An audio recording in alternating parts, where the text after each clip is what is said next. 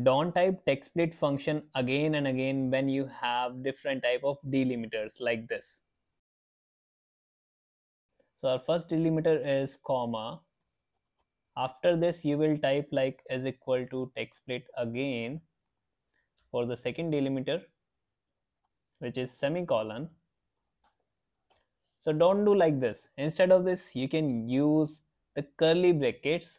So simply what you can do is equal to textsplit, you can type first time, then open bracket, select your text, then comma, then in column delimiter you can type curly bracket, and you can use all the delimiter in a one go by using double quote, like first comma, second semicolon, like this you can type, close curly bracket, close the bracket, then enter, and simply drag this to all.